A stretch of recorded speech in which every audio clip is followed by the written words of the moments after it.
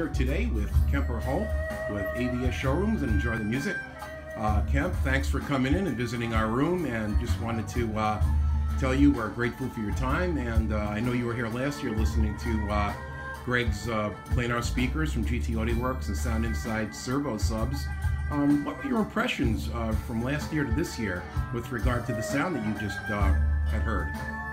Well, the open baffle subs sound pretty much the same. They're only missing one woofer aside, but the OB bass seems to give the best quickness, the best liveness. It still pressurizes the room, and it blends seamlessly with Greg's now planar only speakers.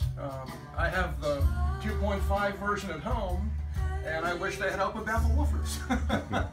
I think the OB woofers with the planars is a perfect match.